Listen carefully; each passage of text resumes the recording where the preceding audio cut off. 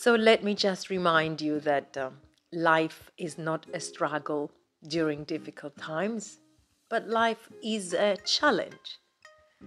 And the only thing that can keep us stuck is when we focus on the problem.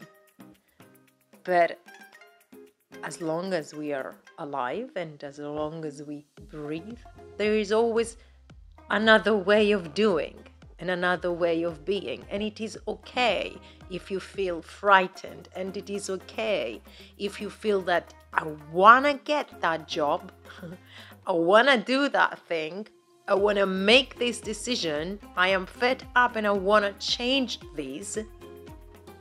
Naturally, your brain is trying to stop you because it is not trained to move on to friction, to move on to change, to move on to something that's different from what has been used to knowing.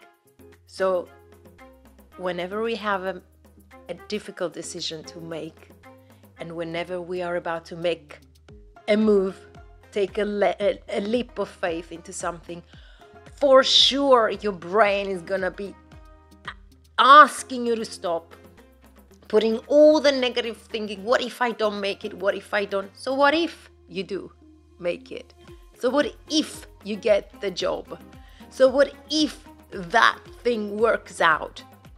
The brain plays a game to keep you in your comfort zone, which you have been there forever, and it seems like you don't like it anymore.